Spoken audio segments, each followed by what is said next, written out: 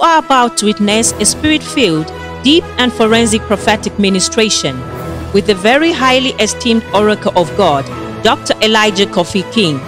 A spirit-filled encounter that will leave you motivated and captivated. Indeed, there's a God in heaven who reveals mysteries as written in Matthew 11:25. The man anointed with giant solutions for giant problems. There is a young man that is standing on my right hand side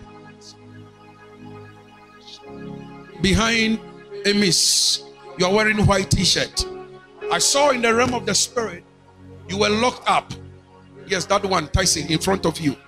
I saw in the realm of the spirit you were locked up in a room.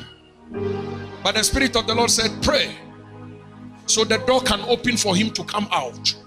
The Lord said he has made you the breadwinner of your family. And therefore, all the eyes in the family, negative, they are focused on you. And they said they will not allow you to make it. It will get to a time you become so frustrated that you will take consolation in drinking alcohol. You become so frustrated why things are not working for you. Because spiritually, they have locked you in a room to say, if you allow him to come out, he will break through. He will make it.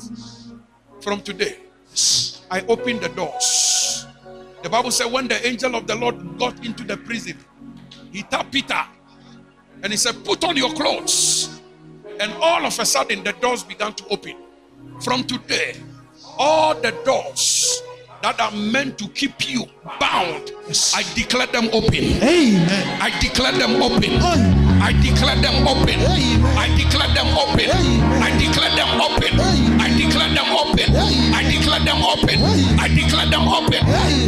Jesus. There are some white people you are going to work with. You are going to meet them. You are going to work with them. It will open your destiny up for the international world. And indeed, you will become a breadwinner for your family that will pay school fees and rent, not only for your biological children, but for the other children in the family as well. I see a crown that has been placed upon your head. And God said he has chosen you as indeed the breadwinner of your family. Amen. My God and my Father.